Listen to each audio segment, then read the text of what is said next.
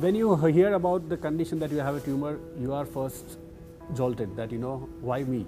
But when I heard that there is a system by which you can do it in a minimally invasive way, I was sure that at least they will be able to do it without any problems, without any damage to the face. And that is what Dr. Kassam did.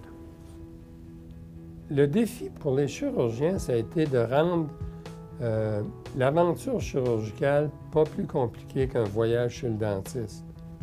People like Amin Kassam have found a way with ENT specialists to go through the nose and extirpate tumors of sometimes considerable size.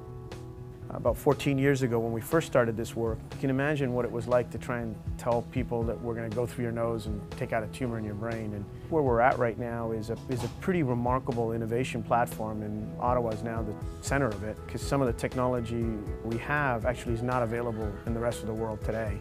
We're talking to these folks 10 minutes after they wake up, and they're going home often the next day or the day after. He's very compassionate. He understands what the patient also requires. And of course, his work is great. There's no comparison. I didn't expect that much portion of the tumor will be removed. And the team, whole team, Dr. Amin Kassam, has put his heart. It was really, for me, a miracle. Probablement que nous sommes le département de chirurgie où il y a plus de chirurgie laparoscopique ou de chirurgie invasion minime dans toutes les spécialités que n'importe quel centre au Canada.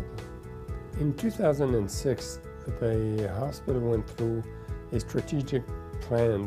One of those themes was the development of all techniques having to do with minimally invasive surgery.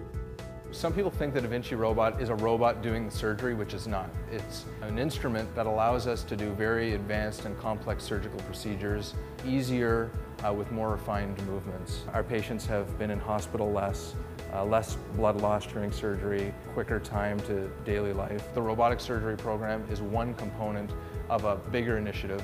In any given room, you're seeing laparoscopic or minimally invasive cases in many or most of the rooms. And this didn't happen by fluke. This was a result of a vision that was for the Ottawa Hospital, and I think that vision is really paying off. Vous n'êtes pas sans savoir qu'on a un programme de chirurgie bariatrique ici depuis 2 ans, au-delà de 600 cas avec une mortalité opératoire qui est une des plus basses en Amérique.